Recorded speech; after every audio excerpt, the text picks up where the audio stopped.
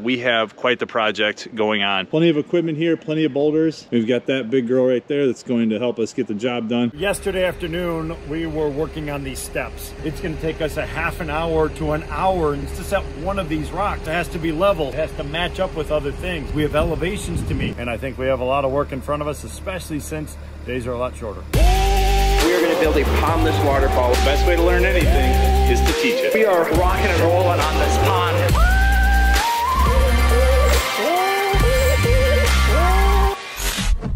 What is up, everybody? It is Chris from Team Aquascape, and for the foreseeable future, I am actually out helping the construction crew start and complete a job out here all the way in South Beloit. It's about an hour and a half from our shop, and we are on a beautiful, beautiful, wooded yet open, huge property out here in the middle of what feels like nowhere, but we have quite the project going on. It's just me by myself currently, so you're probably asking yourself, how do you know what to do? Well, that's a great question. Why don't we go back to a video that Brian actually sent me regarding the design of this project, and you guys can kind of watch and see exactly how he communicates his vision to us out here in the field. All right, Chris, we got it all painted out for you. He's got that back there, which is about the size of our machine, maybe slightly bigger. He's also looking to get a 313 out here, hopefully on Wednesday. If not, you can start with that, but he will have a bigger machine out here. Got the pond all laid out. This section is 18 to 20 inches deep. We're gonna do some massive stepping stones in here, someplace in here. You can get down a little deeper. I'd like it to be 3 feet deep right off of this edge, off of this patio. As we get back over here, this is a 20-foot diameter fire pit area. We're gonna be doing wall stone from like there all the way over to there. I might bring this in a little bit because it's just a lot of wall stone in there, and it'll look better with some plants and stuff. That should be like 2 feet deep along that whole thing. As we get back out into this open space over here, we're gonna have a 4 foot deep area. Really important that like right in this space, we get a rock that's gonna be probably 30 inches high to jump down into the 4 feet of water. I saw this huge flat one over here. We might be able to keep that shelf in kind of tight and then stand this guy up to do our whole wall and then get the jump rock right behind it. Any place you see, you want to leave some shelves for aquatic plants. Like obviously this is the cove for the waterfall. Back in here, this is going to get built up probably another 3 feet higher, so all your soil is going to come up into here. We can bring this soil and bring it, like just feather it all the way back to the tree line back there, and then a wetland filter is going to sit up in here once we get all the soil up in there. We have tons of rock to work with, but right now you're just digging, kind of get berms spread out, that kind of stuff. We can also do a small berm over in here where this berm kind of comes down and then back up a little bit, leaving a swale between this berm and that berm back there. 100% you're gonna hit a drain pipe that goes from inside the chicken coop, right about where that hole is, and it comes right through here and then dips down deep and gets underneath that wall. So just cut it, and then he'll figure out where they're gonna reroute it. But more than likely, they're gonna reroute it to a drain that sits right over there.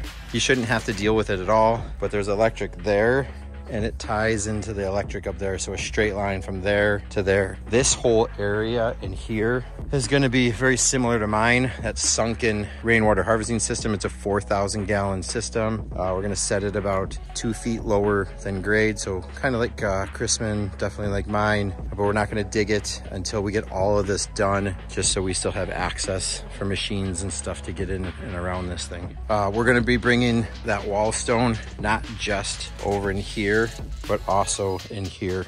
They're talking about doing urns over in this space. Urns, giant stepping stones like that guy. The fire pit is going to get that same type of stone back and throughout, and we can mix it here and there. I just don't think we obviously want to use his nice stuff. All right, bud, hopefully that all makes sense. All right, so what'd you guys think, right? That is how Brian communicates with the rest of us when he's not able to be on site. What's neat about that is I can go back to that video and reference it again and again as needed. The fortunate thing for me is I can also call Brian whenever I need to if I have questions, but it's a great way to communicate vision, not just verbally, but also visually having that video. And I'm gonna go ahead and get started. We have plenty of equipment here, plenty of boulders. We've got that big girl right there that's going to help us get the job done. I think what I'll do is I'll sit right down where the stepping stones were, dig that 4 foot deep section first, and or at least get down to the 3 foot deep section. Then we'll talk about maybe doing the 4, and then we'll work our way back into the stepping stones. But the good news is all that dirt can go uphill into that berm, but she'll go pretty quick. All right.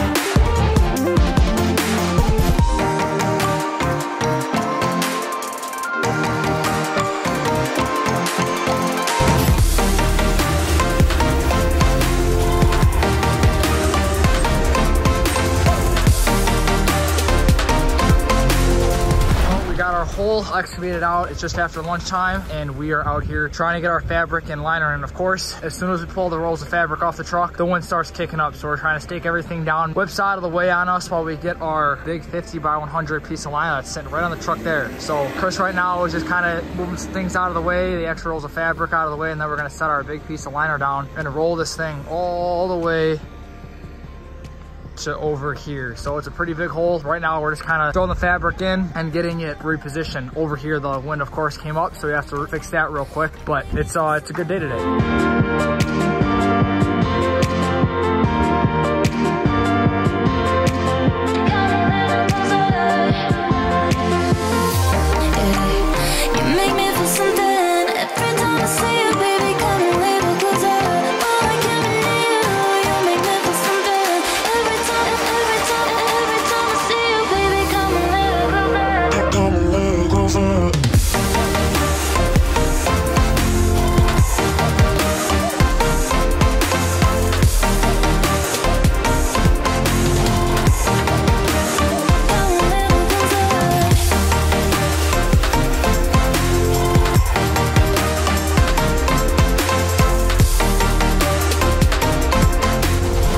It is the beginning of about day 4 out here on the project. We've got, gosh, I would say probably 8 to 9 tons already set along this back kind of bottom wall. Whoa, there it is. Oh man. So Ed, this is like kind of the day 4.5 for us out here, which is a lot of good progress. And we've already started with this big section in through here. And we can talk about some of the rock work a little bit later on. But first, let's just talk about the goal or maybe the game plan for the day. So game plan today is continue along on this wall, but we're going to stay away from the big tall wall over on that side. We want to try to get some of the stuff down here in the foreground done. So like all of our projects, you want to start down on the bottom, start layering your weight up. The reason is very, very simple. When we start putting rock inside, it actually pulls the liner down a little bit. So from a structural standpoint, we want to lock everything in place, start on the bottom, get the liner nice and taut, then we can start pulling stuff in and carving boulders into the edges. So we're going to continue back over along this bottom section here today. But first, we want to get that section done and stabilized just because it's kind of a sandy clay material. So if you're going to be tracking back and forth over on this side, we don't want any of that stuff breaking away or crumbling on us. So we're going to pick up off on that top section, work our way. We're going to stop right in the corner because there will be a negative edge going in there. Then we'll shift down, get this lower layer done, then hop up to the next layer. And then we have to get a big anchor rock right off of the corner of that beautiful pergola over here. And that's going to stabilize and it's going to lock that block wall in position. So we want to get a really nice anchor there. Then after that, we're going to switch over and we're going to move over to the other side, pick back up on the bottom and start working our way systematically up to the top. And then we can start working on that incredible waterfall. That's a lot for one day. It's not going to happen all the time. No. That's going to happen. Well, maybe by the end of the day today, we'll be over here. Because our goal, you know, we always talk about these goals, certain sections, lineal footage of rock we want to place, specific amount of tonnage for a 3-man team, 20 to 25 tons of rock. So that's going to take up basically that entire wall. And I think we have a lot of work in front of us, especially since days are a lot shorter. Yep.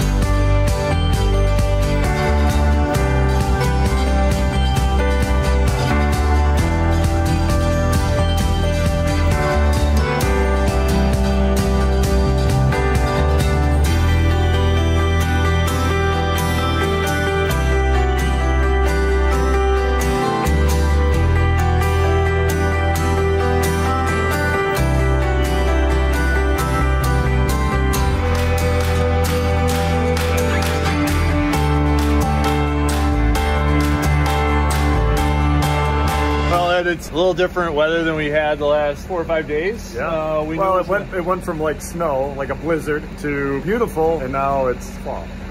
Now we have rain and cold. Yes. Which is exactly what we were looking forward to out here. Is, hey Keith, yes, if you saw a guy over here in neon yellow pants, where is Keith? Come on, get over here. Get over here. Come on. So Keith is from Sunset Water Gardens out in Sierra Vista, Arizona. You've worked on projects that are very small. It's like building a model in your backyard, and now you're on a very large project. But it's neat because you understand what the next steps are. Obviously, Ed's an excellent teacher, but being able to do those steps repeatedly, regardless of the scale and site conditions, I think is so important. You can't get the scale and the scope from a classroom. No. You can start to learn the concepts, but you won't understand it until you're standing there and working. Yeah. Well, good. I just wanted to, again, bring Keith and Ed back in. I felt like it was a great time in the project. We're just starting today. Why don't I turn the camera around and we'll kind of walk through what we've got going, what our goals are, and then you've obviously seen what we've done. So let's go ahead and show them what's up.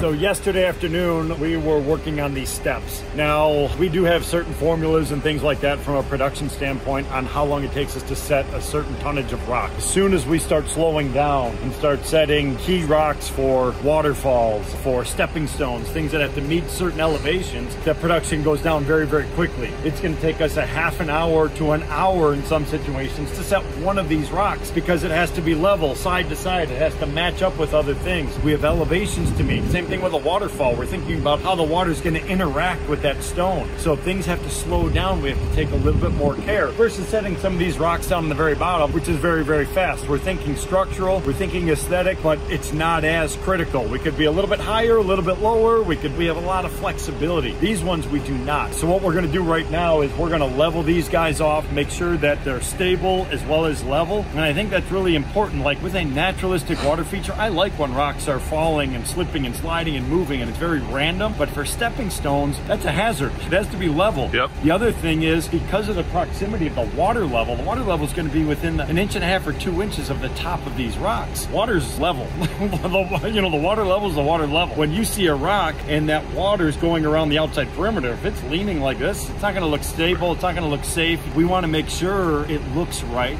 that it's very functional, but it's structurally sound. So we're going to go through and take the time to lock all that stuff in place. What's cool about that is it makes the feature very approachable and much more intimate. If these steppers were sitting 8 inches out of water, it would almost feel weird when you're looking down so far to the water level. So getting them as close as we possibly can up to the top without the water cresting over the top, I think is huge. But then talking about the visual aesthetic, they obviously have to be structural. They're not going to wobble. They have to be level. It has to make sense. They can't be too wide or too far apart to where you're jumping from rock to rock, which is awesome, right? To be able to make it much more recreational, but viewing areas, right? Definitely viewing areas, kind of, this one kind of being on the edge of that deep water is kind of a really cool effect. So when they're in shallow water, it's nice, it's safe, and it's easy, but now we're pushing the limit. Like it drops down, it's 4 feet off of the one side. So you're gonna be standing on that edge, and I can just imagine all those fish and stuff coming up and around those, especially if they start feeding the fish from these rocks. Right. They're gonna wanna congregate around that stuff. The other thing that is very important, you mentioned this serpentine motion to it. We don't want it to be perfectly straight going across. Now, if you have two rocks, obviously they're gonna be straight. You're gonna be stepping right across it. But with this, we have multiple stones. We wanna take people on a journey. We want everybody to slow down. So when you have something that's going straight, like a sidewalk or something like that, it's designed to move people as quickly as possible from point A to point B. We want people to slow down. By making it twist and turn and having some of these openings, you're gonna have to pay attention. And when you start paying attention, it opens your mind and all your senses up to the overall experience. You're gonna be witnessing, the water lilies, the fish, the sounds of the waterfall. It's gonna take you more on that journey going through, but you also need a destination place. You're not just gonna walk across it for the sake of walking across it. There's gonna be a fire pit, there's gonna be a patio, there's gonna be a small seating area on the opposite side of the water feature, which is gonna give you a completely different vantage point to the overall feature.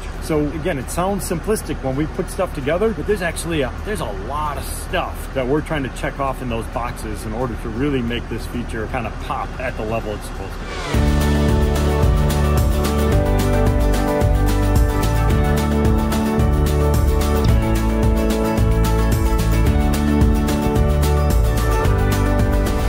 What's up, everybody? It is Chris. We are going to be working on the architectural walls inside of the pond. We're going to be using some concrete pavers, concrete retaining wall stone that we are going to do that formal element. We've got these kind of horseshoe shaped, semicircle shaped walls. We've got one that's going in behind me right there. That will be a convex. And then we have a concave wall that's going in here that will butt up to the patio. See, we got Keith back there. His amazing pants that he had on yesterday got all dirty with the mud and the rain. So we've got a little bit more subdued Keith today, wardrobe wise, but sure enough, it's definitely not energy and enthusiasm. So Keith, you ready to get started? Yes, sir. Let's go.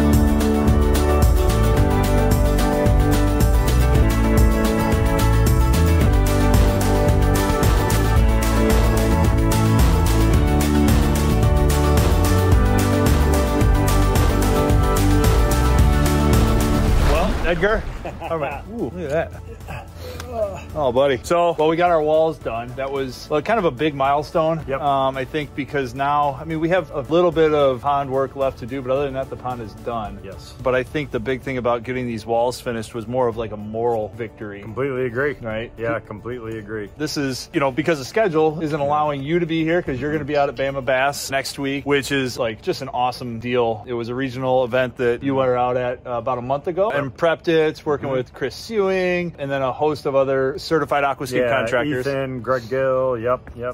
So we were blessed to have Ed the last 2 weeks out here on this project, and we made one heck of a dent. Yeah, we did. One hell of a dent. I mean, this is an enormous pond. Yeah. It's about 4.5, almost 5 foot deep. Yep. You know, which we went a little bit deeper than we anticipated just because of digging and that kind of stuff. Yeah. But it fits with the scale of everything. It works. It does. I agree. Ed, why don't we talk about these walls? You want to hop down in here real quick? We're at a great stopping point. And Ed, what do you think? I mean, I mean, it looks phenomenal. Looks amazing by itself, but it's all these little details. I mean, Chris, you killed it. I mean, just look at that. I mean, it's just perfect. It's like carved right around all of that stonework and everything. So it gives it that extra little detail. Yeah. Everything just makes, that just makes all the difference in the world. It's who we are. It's what we do. We take pride in our work. We want to spend the time to do it. Could you do it quicker? Probably, and foam joints and things like that. But the devil's in the details on this type of stuff. You know, the customer's paying for that expertise. Right. So, you know, going above and beyond for that stuff makes all the difference in the world. I love the overall design. We have these two block walls, one on either side, which gives us that really good deep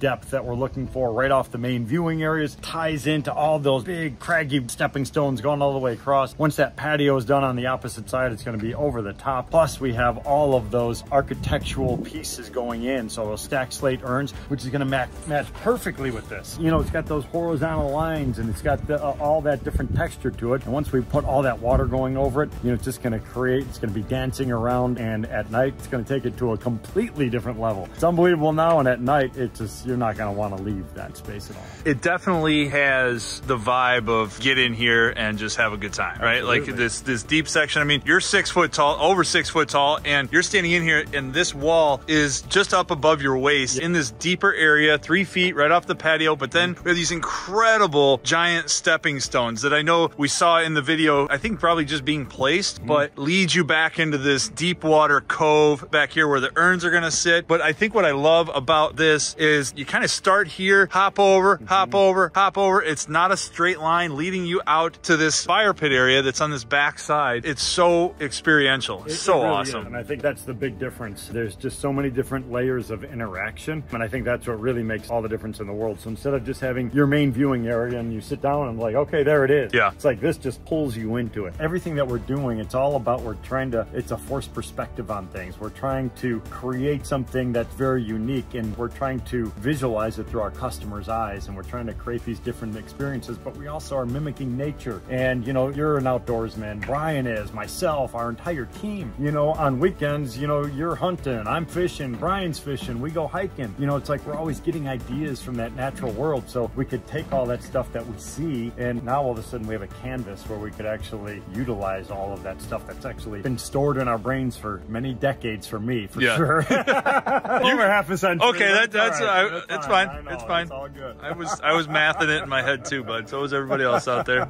Gosh, I mean, it does look awesome. And we're at the end of kind of the second full week out here. You know, really a week and a half of just hitting it hard, but it turned out freaking awesome. We're gonna be off the project for about a week. Brian and Jack will be back here. You know, this is not the last time that you or I will be out here. So I don't know. Got anything to say? I think it's time for a beer. Woo! Yes! Cheers. Well, thank you so much for watching. Ed the Pond Professor. If you haven't already, I'm sure you have. He has an incredible channel, but Ed is such a blessing to have on a project like this. He's been doing it for so long, and projects of this scale is always in his wheelhouse. So Ed, buddy, thank you so much. Thank you guys for watching. We'll see all you guys later. Adios.